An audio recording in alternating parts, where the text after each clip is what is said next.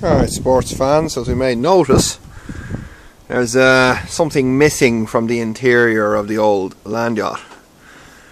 And, what we've done is we have removed the seats, and we're going to be replacing them with some nice leather variants. So we've been doing just stripping out the old stuff, and in true automotive fashion, get myself in here. Oh, there we go. So underneath the passenger seat we have some cash. What else we got? Dirt, matches, more cash. So it looks as if the passengers that were in this car were quite loose with their finances.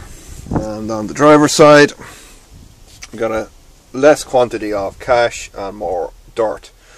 So obviously the previous drivers were less flahuluk with the cash but more messy. So I'm going to get in there and clean out all that crap. And the back area isn't too bad. I have to give that a bit of a clean out. And got some bolts to put back in and some leather seats to put back in. So this is kind of the latest. This is a general upgrade. So leather seats, and I've got all kinds of other bits, trim bits, door bits, all that kind of thing associated with that. And there's all the old junk we've pulled out. So I'm hoping someone will take that. If not, it's going to have to go to the tip. It's not exactly in the best of health. So picked up the leather seats, very good price, from a BMW Breakers up in Northern Ireland, and got some other bits that we'll be discussing in a later installment. This guy in particular is going to feature heavily in a new series that we're going to be starting very soon. And also, when I was at the Breakers, I got a differential from a 530D, and hopefully you might be able to see on the sticker that's a 2.81 ratio. Very important, because I believe the ratio that's currently in the yacht for the 2.2 petrol was a 3.72. So that is going to greatly help us with the motor power band gearing scenarios. So we'll be going through draining the old oil out of that, cleaning it up, getting a bit of paint on it, and getting some new synthetic gear oil into that guy. So in the meantime, I'm going to get the Hoover out, and we're going to clean out the mess in there, collect the cash. Always helpful to have some refunds on the purchase price of one's donor vehicle, so I'm going to get involved with that, and we'll come back when we're putting in the seats. Stand by for action. Alright, so as we can see, we've benefited greatly from a zap of the old Hoover, and made a big difference to the old interior carpets. So what I've decided is I'm going to let you guys see me make a complete ass clown out of myself trying to put in these seats. So if you don't want to, I suppose, see how not to put seats into a car, best thing to do would be to look away now. Right. Lights, camera, more. Let's see what happens now.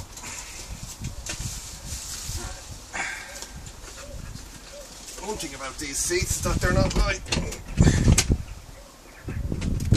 I guess nothing about this car is particularly light.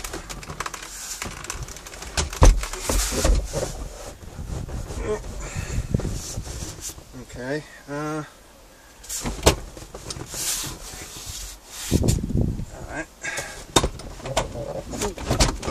Go! And we're jammed. As it usually happens to me. Okay, success. No, no success.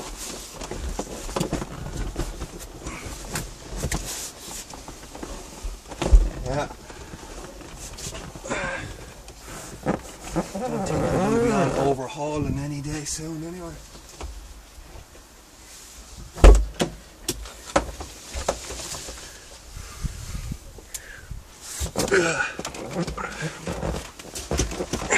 Yeah, this is definitely not the way to do it. Okay, well, we're in.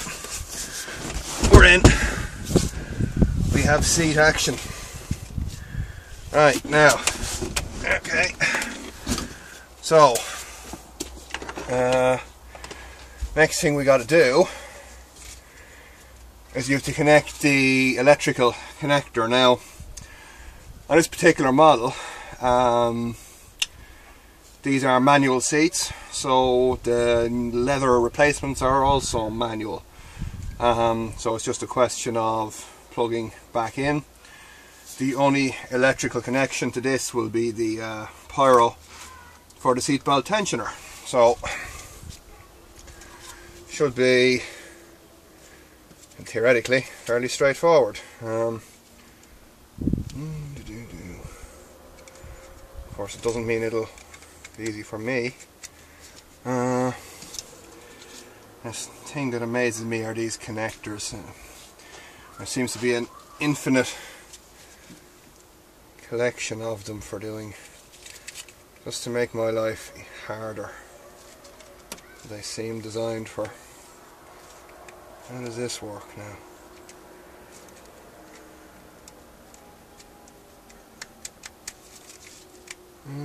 It's not looking good. Oh, hang on. Yeah. Well, it obviously has to go in either one way or the other. I'm kind of guessing. Let's have a look then, because the connector is down that end, so surely then, surely that has to go in there. Surely, don't call me Shirley. Yeah, that would kind of make sense, wouldn't it? So,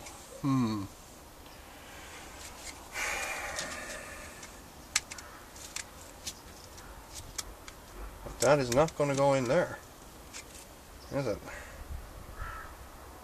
No. It's not. Great. Told you this is going to be ass clowns. Right now, hang on. No, that really doesn't want to go in there. Amp. You know, I'm probably going to find that they use two different kinds of connectors between model years. And the seats came out of a 2000, and this is a 2001, so you would have thought they couldn't have changed it around that much, but knowing the Germans, well, I'd say it's a distinct possibility that they have changed it. And it looks like they have, actually. Right. Oh boy. I picked an easier hobby like knitting or something. Be less stressful than this. That's not going to go in there, obviously, so no point even trying. Alright, better have a look at the old seats, but this is what we've got. Oops. This is our connector on the car, and this is the one that's on the seat. So, something strange. I'm kind of guessing that they've just changed the plan on me here, so stand by. Technical difficulties. Yeah, so wouldn't you know it, I had a look at the old driver's seat and they're different. So when in doubt, connector block. So amazes me why the automotive industry do this. You know, they just go down these routes of you spend a couple of $1 million developing something like this when a couple of goddamn spade terminals from the 1960s would have done the job, but you know, there you go. Suppose somebody's got to justify their existence, don't they? Alright, now that we got rid of that, I guess we see that we've got a yellow with a red and a yellow with a black. So that's going to our SRS system, I can assume. And up on the seat I've got a red and a white. Now what do you guys think? Well, as usual in these situations, there's a 50-50 chance I'll get it wrong the first time, so you know.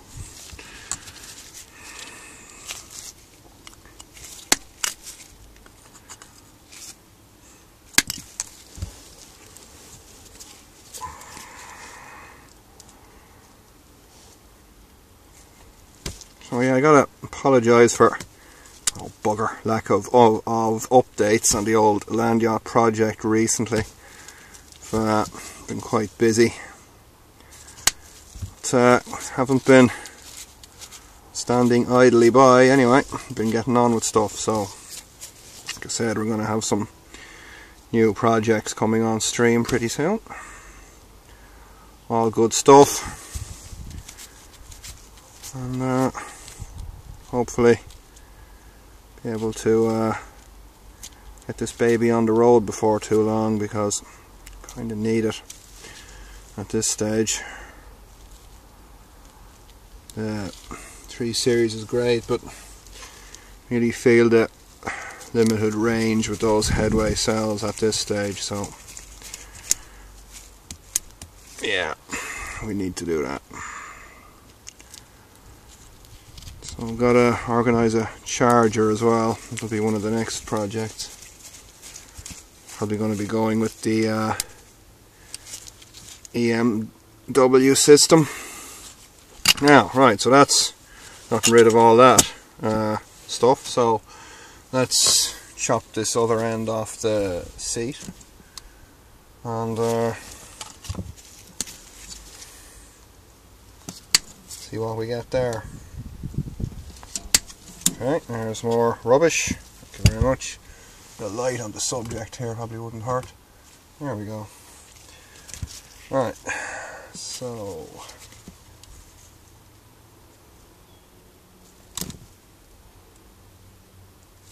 there we are.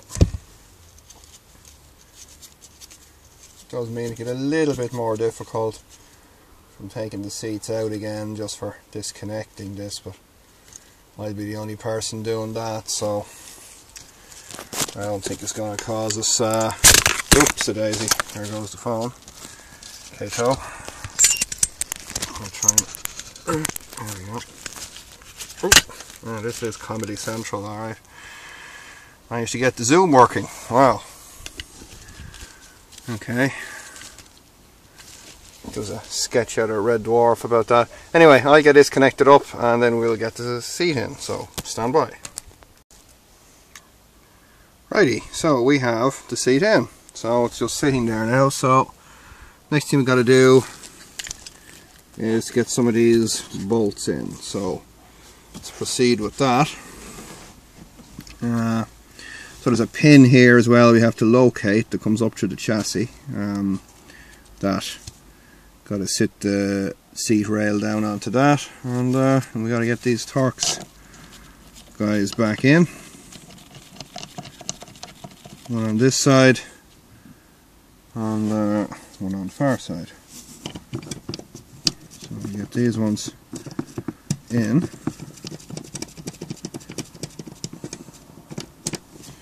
Yeah, I think it's a T40, was it, or is it a 45? It's a 45. Yeah, it's a 45.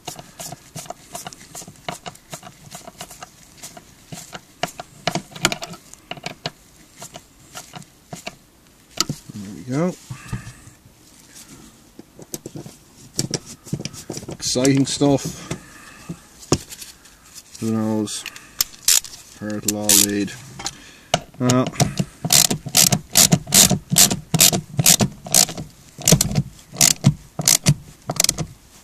There's that one just nipped up, and Same thing now with this guy here. Let's move back a little bit. Oops.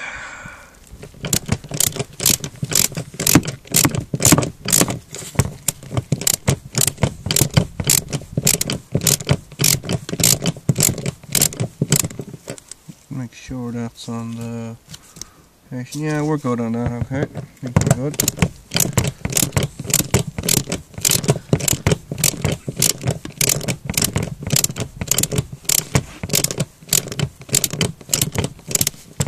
Okay, I think I should end up using the... Oh, ow! I'm supposed to rip my backside open on one of these rear seat clipping devices, so not good. Let's see if we can get a bit more action with this thing.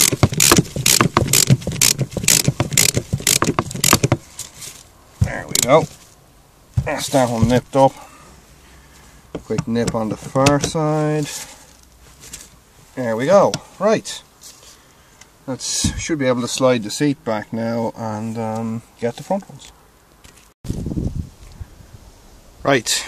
Seat is bolted in, so next thing we've got to do is we have to pardon me, we have to connect the seat belt. So this has to feed through here, so I'm probably going to need to do that from the back because it's going to be a bit of a two-handed operation, considering I'm doing my friggin' wildlife cameraman here with this damn thing.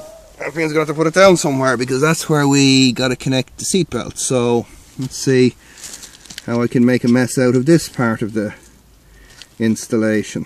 It shouldn't be that hard for me, considering the track record so far. Now, okay, so let's get that part of the belt out of the way. I'm going to feed this down through the seat. Of course, it was remarkably easy. Oh wait, no, hang on. Couldn't be that easy. It really is that easy for me. Wait now, hang on. There it is. Damn. There's got to be something wrong there. I got to have screwed up somewhere. Alright. So, that looks like it. Don't think it's twisted. Of course, kind of hard to tell, but I don't think it is.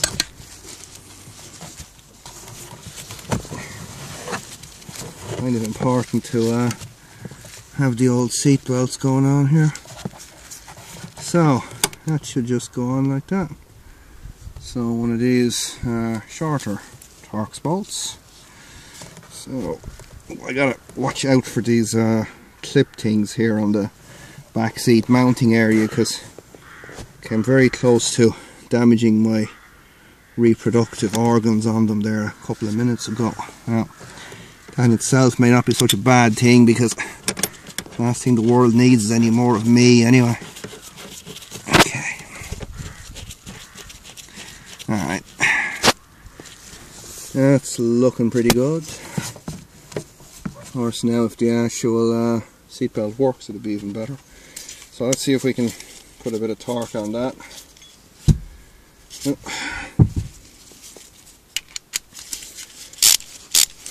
Okay, that back a little bit.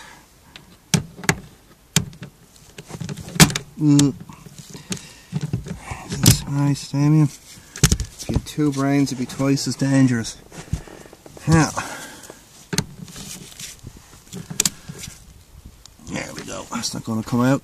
Okay, so, well, it's in. Well, at least the driver's side is. Seatbelt's hooked up, and seatbelt is functioning. So I have to say, very comfortable to sit in just on first initial trial run. So we'll crack on, get the rest of the, we get the passenger seat in. I'm not going to be a sadist and expose everyone to the next round of madness doing that. So we'll be back when we got that in, and we'll chuck in the back seat, and should be all set.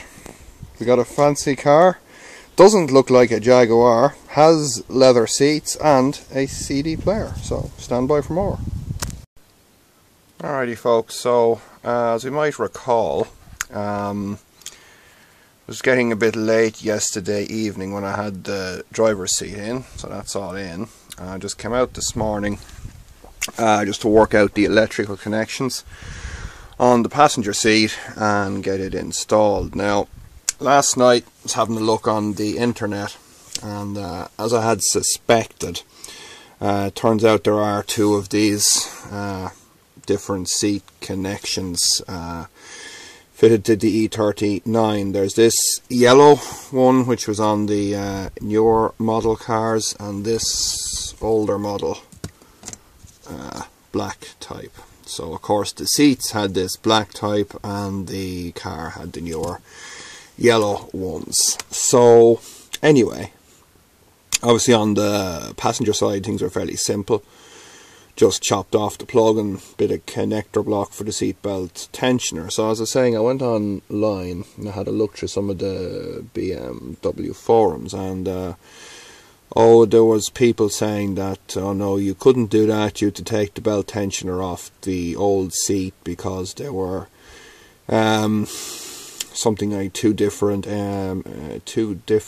airbag control systems that were incompatible and so on. So I decided to do this morning, before just going down the road of tearing out the seat and doing all that crap to it, I plugged in the computer to see what errors were in the airbag system. So I had a look, and there were no errors for the driver's seat. Obviously I had some here passenger side, because I didn't have the seat hooked up, but no errors on the driver's side.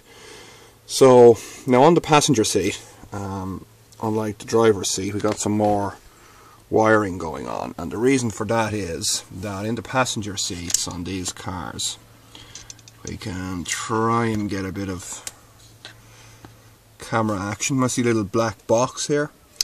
That black box is part of something called the passenger seat occupancy sensor, and there's a pad, a kind of a pressure pad built into the seat that tells the car when there is somebody sitting in the passenger seat, and if there isn't, in the event of a crash, it won't deploy the passenger side airbags. So that was a straight swap. I literally just was able to just remove the harness. What I did was I took the black plug wiring harness off the seat, the newer seat, and so this plug here for the passenger seat occupancy sensor was the very same, so I was able to just take that off, and took the wiring harness from the old cloth seat and just plugged straight in with the yellow plug, and plugged into the black box there, the little white connector on top of it. So again, connected up the PC, and it just told me yeah, that's fine, passenger seat sensor is good, and only problem is being the seatbelt tensioner. So again, decided to just take a flyer on that, and did a very quick mod. You can't see now because this camera's getting all washed out, but I just chopped off the cable and joined up the yellow plug to the black plug cables, plugged in the computer, cleared the codes, we're done. So it looks as if, in my case anyway, that the two seatbelt tensioner systems are in fact compatible, versus what was being said on some of the forums. So I'm going to get this wiring tidied up, put a crimp terminal on those wires, cable tie all that stuff back in, and we get the passenger seat in, and back seats will be straightforward. There's no electrical connections on there, so stand by for more. Okay, so front seats in, bolted up, headrests on, whole shooting match. Airbag system's perfectly happy. Checked the live data on the computer, and it's perfectly happy with the belt tensioners and seat occupancy sensor. So now we have to move to the back side. Now this should be reasonably okay. what we have to do is we've got 1, 2, 3 and 4 clips there that we have to catch the seat on. So we're going to try to clip that in, and there's 2 small 10mm bolts, one on each side, so let's see how that goes. Okay, as we can hopefully see, that's our rear seats in.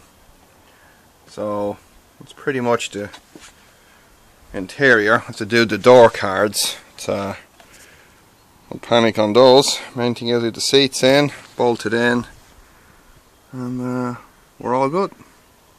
Back soon, folks.